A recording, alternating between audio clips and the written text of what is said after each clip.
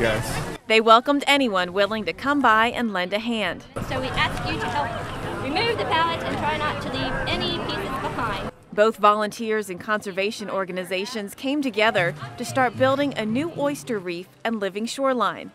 The reason? To protect the Pelican Point shore on Mobile Bay from further damage. When the weather's bad here, you see really high wave energy. And those waves crash on the shore and they eat away the shore. They tear chunks of the shore away. It's not just the weather that has taken a toll on the shoreline. Organizers say it's development, dredge and fill activities, and environmental dangers from the Deepwater Horizon oil spill that have worn down the shore.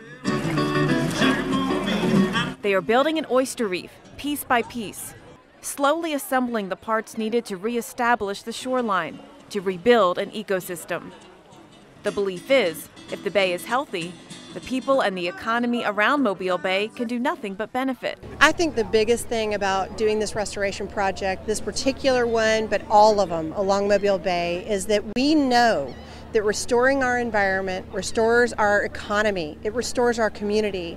That is what truly brings us together, makes us whole, and makes us resilient to the next disaster that could come along. The 500 plus here over the weekend got the reef started. It will take another day of work in May to get it built and let nature begin to heal the bay. I'm meteorologist Jen Carfagno.